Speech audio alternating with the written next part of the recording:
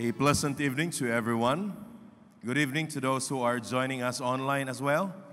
It's one thing to say that it's hard to sing the songs because there is nothing that appears on the screen, right? Like tonight, we don't read anything on the screen. But it's another when there are letters or words that appear on the screen and yet you don't recognize the words that are printed there or that are written there because the characters are unfamiliar. So that's another story. Something that is there and yet you cannot recognize it or you don't recognize it. Now there is similar to that took place in the very life of Jesus. He was there. The miracles he performed were so obvious.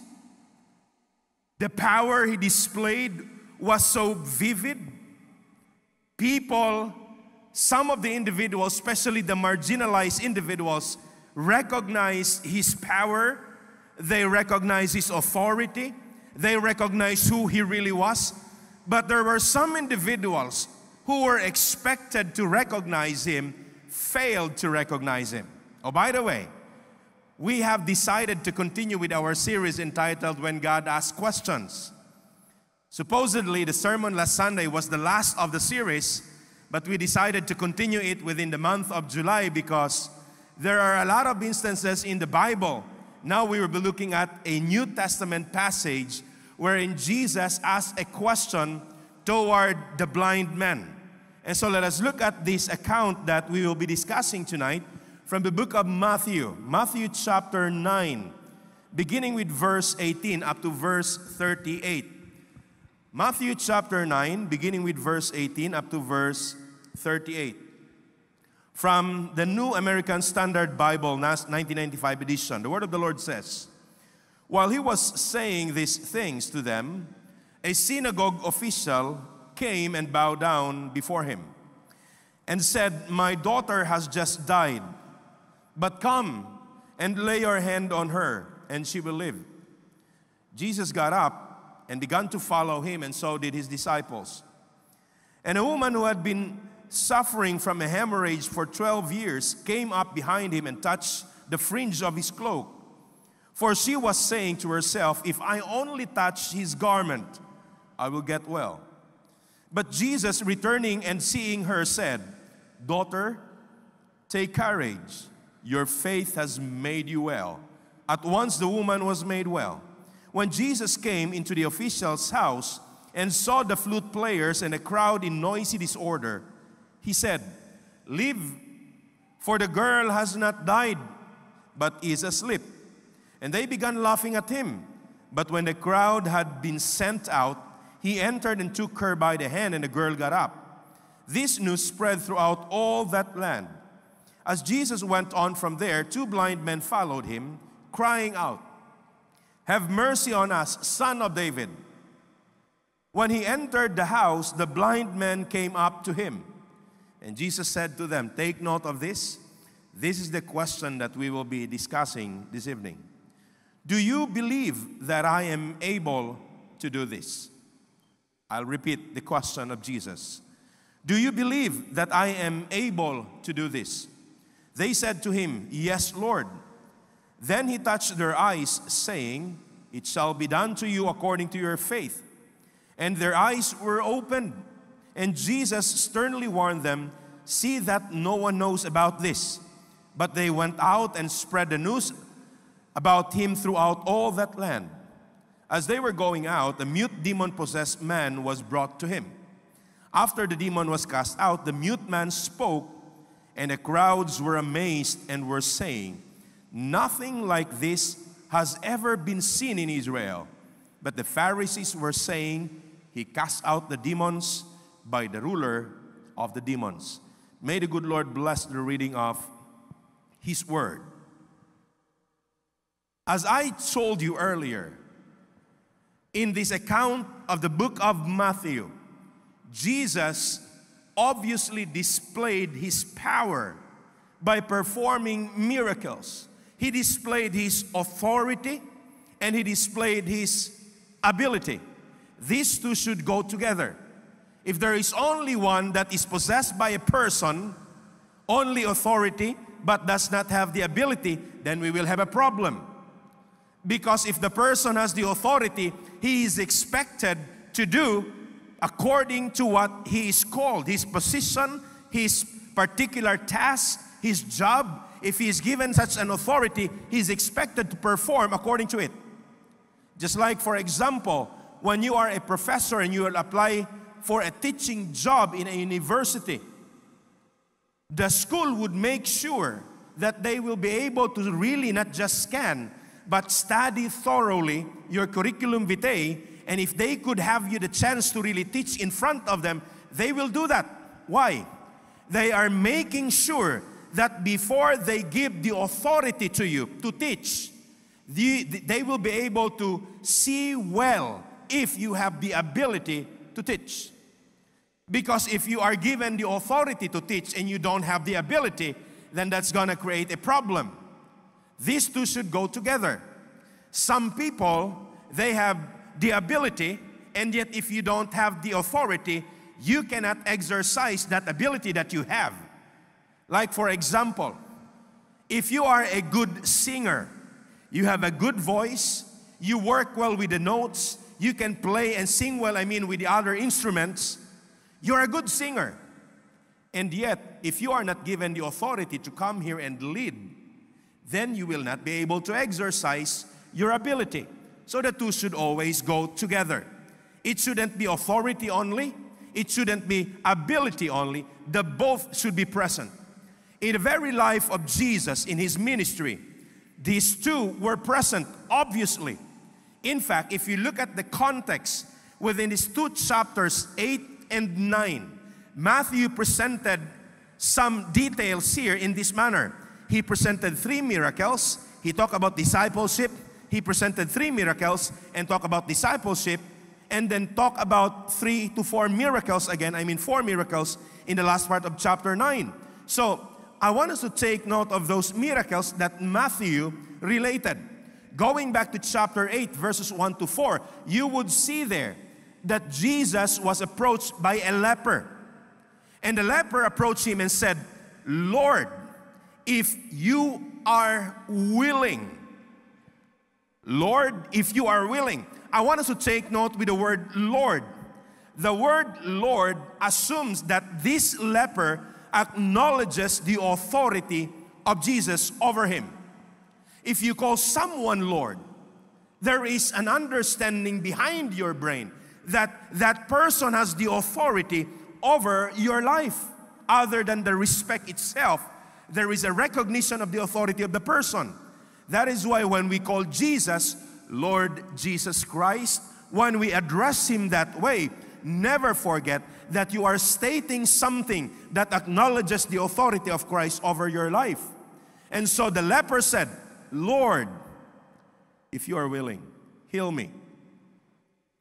The line, "if you are willing," assumes that Jesus has the ability. Because if that doesn't assume that Jesus has the ability to heal, the statement should be, "If you can, please heal me." But the statement is, "if you are willing." It assumes the idea that the leper understood that Jesus had the ability to grant him the healing. So these two go together, the acknowledgement of Jesus' authority and the acknowledgement of Jesus' ability to heal. Move forward to the following chapter. There are several miracles that also would show to us the presence of these two. Now we'll proceed to chapter 9. When you look at chapter 9, it starts with another miraculous incident. What happened here is this. There was a man who cannot walk.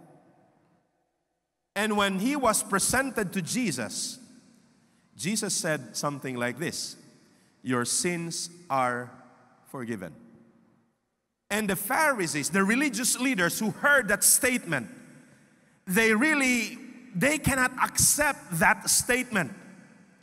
Because in their head, they were thinking, only God has the authority to forgive. If Jesus is saying, "I forgive your sins," or He declares, "Your sins are forgiven," He was putting Himself on that level of a deity. And thus the religious leaders were looking at him, and they could not recognize him as a deity. That is why they wrestled in their hearts and minds. How can this guy say these words? It's a blasphemy. So they could not accept it. But Jesus, in the way he said it, he is actually declaring his authority. Knowing what the religious leaders were thinking, Jesus said, "Why are you thinking that way? Which one is easier to do? To release forgiveness or to say to this man, 'Get up and walk'?" And so he did. He told the crippled one, "Stand up, pick up your mat or pick up your bed and go home." And the person stood up. It shows the ability of Jesus to grant strength on the legs of that person who was not able to walk for years. So the presence of the idea of his authority was there. The presence of the idea about his ability was there. Both were present. We'll move forward to the section that we read. Same thing happened here. There were 4 miracles, beginning with verse 18, that Jesus performed. What happened this time was this. He was approached by a synagogue official, and a person told him, "Jesus, my daughter just died. She is lifeless now. But you know what? If you will touch him, if you will lay your hands upon her, she will come back to life." What a faith that this guy had. And so Jesus, hearing this man, stood up. He started following him, and the rest of the disciples also stood up and started following this synagogue official. And while he was walking, there was a woman who touched the fringe of his clothes. Because this woman was thinking, if I am only able to touch the clothes of Jesus, I will receive healing. And these two stories there is an intercalation here. They are like mixed together, something that is inserted in the line of the story of this synagogue official who asked for Jesus to come to his house and touch the dead body of his girl. There is an intercalation here because there was a woman who was inserted in the storyline. The woman exercised her faith that she was thinking, if I'm only able to touch the fringe of Jesus' clothes, I'll receive the healing. In the earlier part of it, when Jesus stood up, started following the synagogue official, the official exemplified a faith that Jesus has the authority even over death and has the ability to raise back the dead girl to life. So there is the presence of the idea of authority and ability. And the woman touched the body of Jesus. The clothes of Jesus.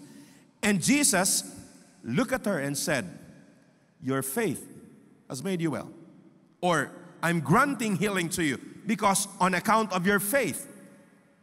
And the woman instantaneously was healed. For 12 years, she was bleeding and she received the healing. It talks about Jesus' ability to heal. Move forward to the main story of the text for tonight. When that happened, later Jesus encountered 2 blind men. And these 2 blind men started following him, and they were shouting at him. They were shouting this line, "Have mercy on us, Son of David. Have mercy on us, Son of David." Now, I want us to understand properly that statement, because it's gonna affect so much why Jesus asked that question. Do you believe that I am able to do this? They cried out to him, "Have mercy on us, Son of David." Now, I shared to you before, in a very simple manner, we understand the word grace and mercy. They are different from each other. In a simpler manner, grace is something given to an individual that person does not deserve. Or shall I say, something that is given even if the person doesn't deserve to receive it. Okay? On the other hand, mercy is something that you deserve, a person deserves, and yet God takes it away or withholds it from that person. Grace is something you do not deserve, but is given to you. Mercy is something you deserve, we deserve, and yet it is taken away from us or withheld from us. Okay? So you think of the difference. Now, the two blind men, it was common in their society back then that when you have a physical infirmity, if you have an ailment, if there is an issue physically with your body, if something is wrong with your life, they understood it as a consequence of the sins that you have committed in the past. Okay? So these two blind men, when they approached Jesus, they shouted, "Have mercy on us." What's mercy again? It is something you deserve, and yet it is taken away from you. These two blind men, when they cried out to Jesus, "Have mercy on us," they were actually telling, "Lord, we have done something wrong in the past, and we acknowledge that our blindness in the present is a consequence of our mistake." Are you following me? In other words, they were saying, "Lord, we deserve this condition. We deserve the blindness. But please take it away from us." That's mercy. They deserve that. They acknowledge that they deserve that condition as a consequence of their doing in the past, and yet they were crying out for mercy. And that caught the attention of Jesus. Why? Because in the way they address him, he was someone who has the authority to dispense mercy. If they have sinned, who was the offended party? It was God. And the fact that they asked Jesus for mercy, meaning to say they were acknowledging the deity of Christ right at that moment. And then they continued with the line, "Have mercy on us, Son of David." Don't you know that that line, it may be very common to us this time? Because we read in the Bible, we would see that line repeated several times. But during the New Testament time, that title was reserved to be addressed only to the Messiah who was waited for many years already. They were waiting for the Messiah for many years already. And these two blind men, they saw Jesus, not they saw Jesus, but they encountered Jesus, and they said to him, "Son of David," meaning to say there is an acknowledgement that he is the Messiah that was present already by that moment in their midst. You see the theological framework behind the statement, "Have mercy on us, Son of David." This may sound a very ordinary line, but it is packed with theological premises when they uttered this line. They knew Jesus. After this incident, they received the healing. And then Jesus encountered the demon-possessed person. Jesus granted the deliverance upon that person who was possessed. And then after that, after all these miracles that Jesus performed, the obvious exemplifying of the power and authority of Jesus, after all these things, the religious leaders, particularly the Pharisees, after he delivered the demon-possessed, this is what they said. Look at verse 36. Verse 34, the last part of it. But the Pharisees were saying, "He cast out the demons by the ruler of demons." This is a very ironic statement. Because if you look at it, it can stand in contrast to the testimony of the blind men. This is very ironic in a sense that the two blind men physically couldn't see.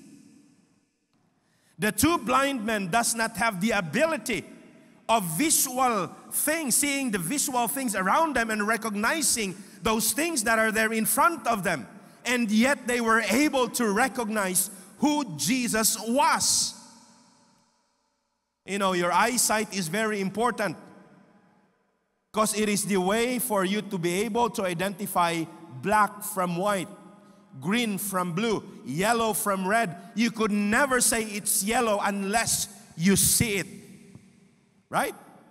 You can never identify a matter as circle if it is distant from you. You could never say it's circle unless you see it. The blind men do not have the capability of seeing, and yet they recognize Jesus. On the other hand, the religious leaders, they can see with their naked eyes the miracles that Jesus performed. But at the end of the deliverance, they said, He delivered the demon by the power of the demon. That's ironic. They never recognize the authority and power of Christ. But here is something I have observed. If I trace back all those miracles that Jesus performed, beginning with chapter 8 and even earlier than that, all throughout chapter 9, all of those miracles that He performed were all responses to the faith that the individuals had. And this gives us the idea that the person who has faith in his heart is the only person who can recognize the authority and ability of Jesus. Only those people who have faith. And I believe you have. You are here tonight. You come to church Sunday to Sunday, not only just to listen to music.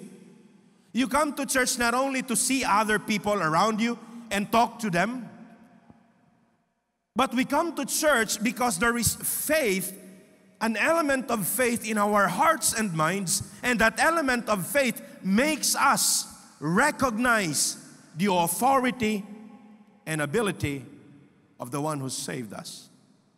Why do we pray? Why do we come to God when we see things around us not falling into the places according to how we desire for them to be in? We do pray. Why? Because we acknowledge we have faith and we acknowledge the authority and ability of Jesus. When we have problems, we come to Him and expect Him to respond to us. Why do we do that? Because we have faith. And that faith makes us recognize the authority and ability of Jesus. And in all of those miracles, it was presented in different fields. Jesus performed and responded to the faith within the situation of healing. A person was ill, He healed the person. There was someone who was demon-possessed, He delivered the person. There were disciples who were struggling in the middle of the Sea of Galilee because there was a storm. Jesus came, performed a miracle because they believe in Him also. So it was presented in different aspects of life, telling us that Jesus, in all of these aspects of life that we have, He has the authority and He has the ability. Many years ago, I was a student of Ebenezer Bible College and Seminary. And there was a room there, room number 2 in the men's dormitory. That was considered to be the spookiest of all the rooms, room number 2. Why? Because there were many occupants of that room in the past who testified about one thing. They had an experience of a spiritual battle that they called the black man. And after the 4 o'clock service, I had a chance to talk with Pastor John Ray Perez. It was only then that I heard him testify that he experienced it too. And so I became an occupant because every semester we changed rooms. We are assigned to another room. And that time, when we were in first year, we really didn't like to be assigned in that room number 2 because we know already the stories. Second year came, first semester. I read the list of the dorm occupants, and I saw my name written under room number 2. And I said, mauna gyud ni. I was scared already. And so, days have passed, we occupied the room. It was just fine. Okay lang. But one day, my 2 roommates left. I was left alone in the room. I wasn't thinking about it. Never thought of a black man. I was so tired from cleaning the CRs and cleaning the library. So I went back home in the afternoon and rested. I was able to sleep. Around more than an hour later, I woke up because I felt someone was choking me. And when I opened my eyes, indeed, it was the black man seated on my stomach. And he was laughing at me while he was choking my neck. His eyes were red, and the side of his figure was smoky. It was like kind of smoke, black smoke and thing. And he was there with all the laughters that he had. He was on top of me. And I was trying to shout because I was scared already, but there was no sound that came out of my mouth. I wanted to punch him, but my hands couldn't move. Ingon pa nila, gidaman daw ko. But after that incident, when I drove him away, never had I experienced a transition from a closed eyes to an open eyes. So to me, it was really real. For the rest of those people who experienced the same thing inside the dormitory, that was real. I was trying to shout, but there was no sound that came out of my mouth. I only remembered one thing. My Lord has the authority and has the ability to drive him away. And so I was saying, in the name of Jesus, by the authority of Jesus, by the ability and power of Jesus, go out of this room, stay away from me. But I couldn't say anything. I tried to move my hands, but there was no motion. As if I don't have the strength, I didn't have the control with my limbs. And I just kept on saying in my mind, in the name of Jesus, with the authority of Jesus, by the power of Jesus, I am commanding you to leave me right now. And as I continued saying that line in my brain, gradually, a small voice coming out of my mouth, gradually, a sound was produced through my lips. And by the time that I was able to speak already, straight before the presence of that spiritual figure, I said, in the name of Jesus, by the authority of Jesus, by the ability and power of my Lord, move away from me, stay away from me, and poof, like a bubble that is poked, he disappeared. And I was so tired. I was panting. My heart was beating fast. To me, it was very real. And never again that black man visited me. I was scared, but I knew in my heart that the Lord who called me and brought me into that Bible school has the authority over demonic forces and has the ability to drive them away. I held to him. Even at that struggle, I held to the Lord and never let him go.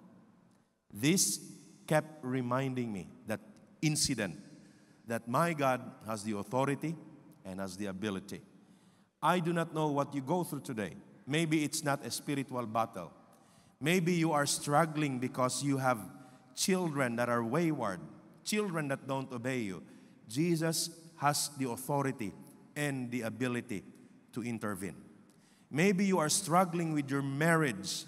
Always remember, Jesus has the authority and the ability to touch your family. Maybe you are struggling with finances. Always remember that. Jesus has the authority and the ability to address the issues that we have. We just have to follow what he tells us. Because at the end of the day, he is our Lord. We are his servants. Always take note.